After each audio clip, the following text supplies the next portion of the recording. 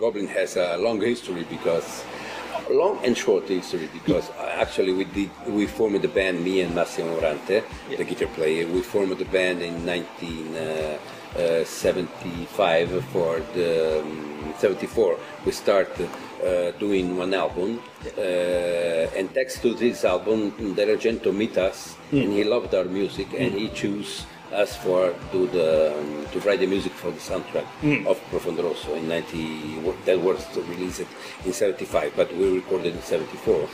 And the original members are me and Massimo and Fabio Pignatelli, the bass player, and there was a drummer called Walter Martino.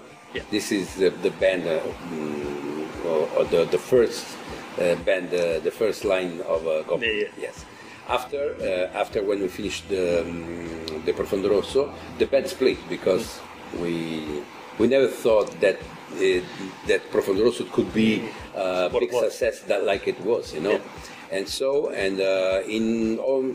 just in a few months after the releasing of the film, the record reaches the top charts. Now we sold 1 million copies of the LP just in the first 10 months. Yeah, wow. Yes. So we formed the band again, but with Walter Martino because he go away with another band and went away with another band, and we called Agostino Marangolo, and he substituted Walter Martino. And after with Agostino we did Suspiria in 1977. It's our second film. So I'm guessing when you worked on Deep Red, you had no idea you were doing something groundbreaking, and that people would be. No. I'm still surprised when I hear that young people now, they love our music. You know, Suspiria, Profondo Rosso. I say, how can they know this? It's something that has more of almost 40 years. You know, it's a lot of time. You know, we wrote these songs when their parents were kids. You know, young like that. And what do you think why do you think your music has endurance, longevity? I don't know. Maybe because now there is nothing really new to listen. You know, so young people, they find something new listening for the old music, like rock progressive, like band like. Yes, King Crimson, Gentle Giant, Emerson, Lake and Palmer, Goblin, you know. So they discover something new they never heard before. Because I'm upset about that, because when I was 20 years old, we invented the music, you know. My generation, after Beatles, of course, they are oldest than us. But it starts with the Rolling Stones, Beatles, then Genesis, then Procol Harum, and many bands. Every band, Jethro Tull, they have their own style. Every band is completely different one from each other. So I think that now music is flat, you know. There are a lot of bands, but they imitate something that existed, you know. And I'm upset because the new generation is hard now to do something really new. But why? Someone has to try to do something new, even if it's almost impossible. And I personally find your music, it just gets a response out of you. You know, it touches you on an emotional level, maybe even a subconscious level. Yeah, you know why? Because our music was synchronized with the film, so images and music together gives you something more than just listening music, you know. Then after, when you see the film, you listen for the music by yourself, you imagine the film, and you have a good vibrations, you know. Yeah.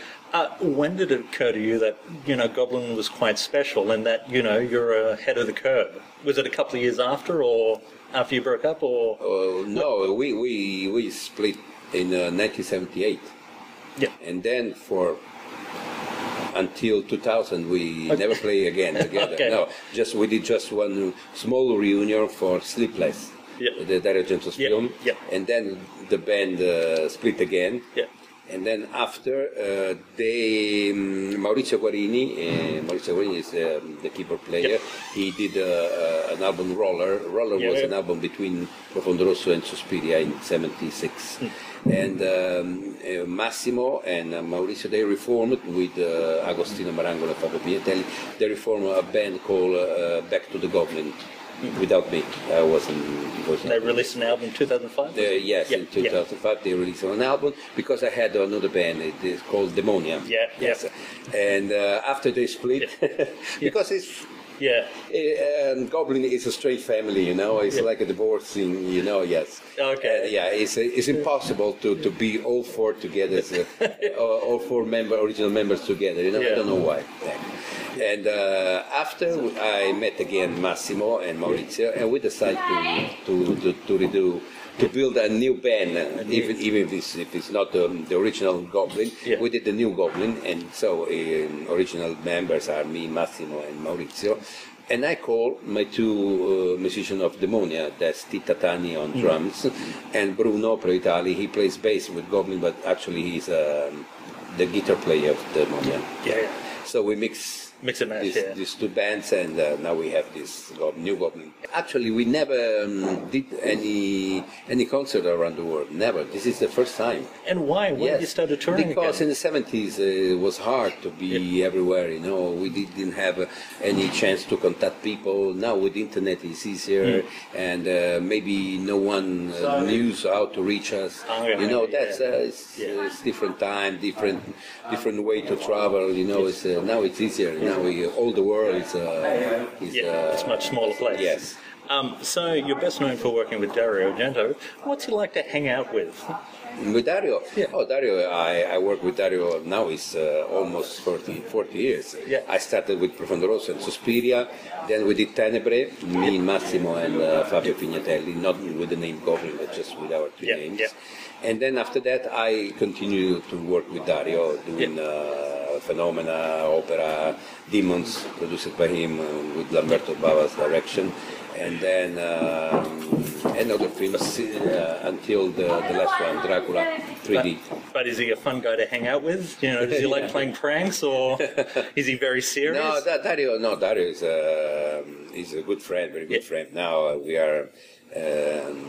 It's very good to work with Dario because now he leave me free to do what I want in the films. No, yes, he's a funny guy.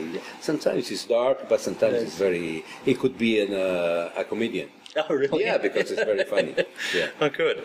You've worked with a bunch of amazing cult directors, and we don't have time to cover them all. So how about I just throw out a few names, and you just tell me the first thing that comes into your head, or maybe you have a funny story. With the directors? I'll throw up directors you've worked with. Oh, yeah. I worked with Ruggero Deodato. Yeah, what's he like? Ruggero Deodato is the funniest man I know in the world. Really? Yeah. I went in Brazil a month ago with him. Oh, really? We participated in one festival as guests in Rio de Janeiro and Porto Alegre. It's really funny. Ruggero is a funny guy. Oh, wow. Really, and he did a very strong films, you know, like Cannibal Holocaust. It's absolutely, very bad. And but he's funny guy. He's a funny guy. I wrote 4 soundtracks for him. Oh, and Lamberto Bava, I did also 2 films, Demons and. Did you ever get to meet his father, Mario? Or? No, never. Oh my goodness, No, maybe because he died before Lamberto, yes. Lucio Fulci. Lucio Fulci, I worked with him, but I didn't have a chance to meet him. No? Meet him, no, because when I did Conquest of the film, and he left the film because he was doing another film, and so I worked with the producer and the editor, not with the... Because he had problems with the producer, and yes, so I never met Lucio Fulci. What about George A. Romero? Oh, George Romero is another guy that we never met. Oh, really? No, it's incredible. Oh, wow. No, because Romero, he releases the zombie Dawn of the Dead in America with his own music. It just, nobody wrote them, maybe. He used the libraries. A lot of... So, Dario Argento, when he take the film for the distribution in Europe, he say, no, I don't like this music, and I don't like the film is too long. So Dario decided to cut 20 minutes of the film and redo the music. So he called us, Goblin, to do the music for the European Italian version. And after that, George Romero loved our music, and he decided to all distribute again Zombie with Dawn of the Dead with the Goblin's music. But we never met him. Never. In 40 years, you've never ran into him? No, if I see him in the street, I don't recognize him because I don't know him. What about Enzo G. Castellari? Castellari, yes. We did some films with Goblin, and I did one film like just me. Number bands. And yes, he's a good guy. He looks like a boxer, boxer. Yes, he's a very strong guy. He's one of the most famous director of the 60s, 70s. Is there any other directors you would love to work with but just haven't got the chance? Oh yeah, I would like to work with many. I had one beautiful encounter. It was last year in October. Yeah. I met John Carpenter. Oh, yeah. And John Carpenter, he did Halloween. Yeah. Halloween is very similar to Profondo Rosso. Yes. And he told in interviews that he loved directorial stuff and music. And when I met him and they say, this is Claudio Simonetti and John Carpenter, he shake my hand and say, well, I know you very well. I stole all your music. I say, wow, you did it very good. I would like to work with John Carpenter. Yes, I like his films. I love his style. And were you into horror films before you started working with Dario Argento? No. Not at all? Profondo Rosso was the first. That's new. And are you into horror films now, or...? Yes, I just finished one film now in Italy with Italian director called Stefano Calvagna. The film is called Multiplex. It's a story inside of a multiplex, the movie. Young people, they are killed by in the cinema. What movies do you love then? What's some of your favorites? I love science fiction. I love horror thrillers. There are so many films I love. Of course, Hitchcock. I love to go to cinema and see. Not all thriller films, horror films now are really good. The last I saw was Mama. By Guillermo del Toro production. Very good. Very good. The one of the best. Oh, nice. So what's it like to be a musical icon? What's it like to go to bed and know you've entertained millions of people and you've influenced countless bands? I don't know, because it's so weird for me, it's so strange. You're so detached from it. Because I always play. I was lucky in my life because I always did musician. For all my life, because of my father. My father was very famous in Italy and popular as a musician, as an entertainer and actor.